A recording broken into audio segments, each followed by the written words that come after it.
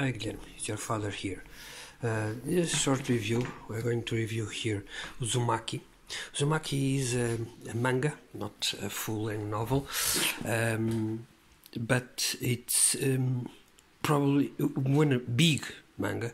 We're talking about 650 pages, a bit more, and it's one of the best horror fiction I've read for some time. It's not fully illustrated, but to me that was not a problem at all, because although I really like the color schemes, and they have for a couple of pages, the black and white, it's very good. This is a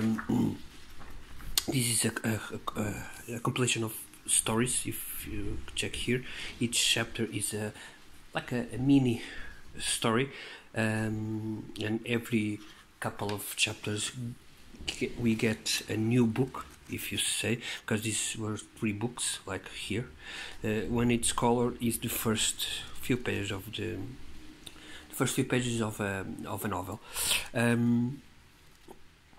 It's very good.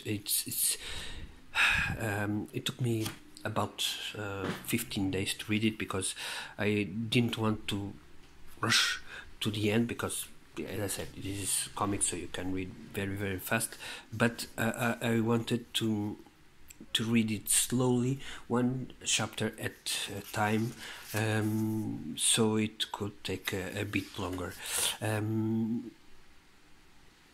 It's very horrific. It's about a tale about a city that is being plagued by spirals, and as the chapters go forward and progress, this madness gets stronger and stronger.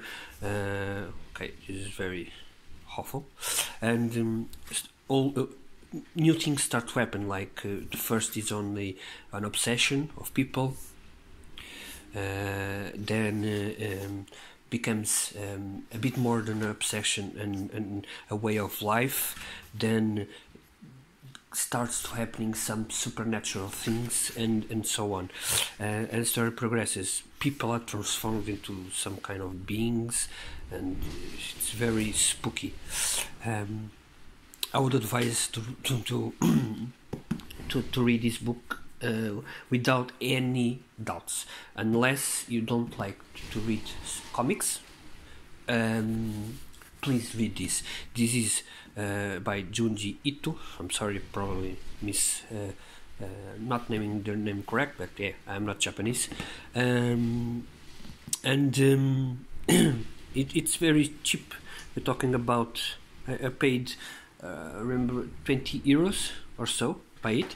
We are talking about 600 pages, more than 600 pages, and it's all comics. So yeah, it's very cheap. This author has a lot of other books. The next one I'm going to try to buy, it's Tommy, and then it's Gio, whatever. It's something like that.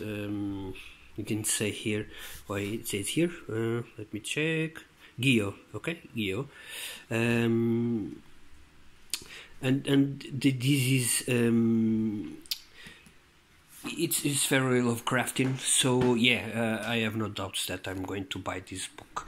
The rest of the Viz novels, they are produced by Viz, so yeah, I'm going to buy them. I have no doubts. It's very good quality. I've skimmed too, and as you can see, there are nothing in the pages. It's very good. Okay, so yeah, advisable to anyone.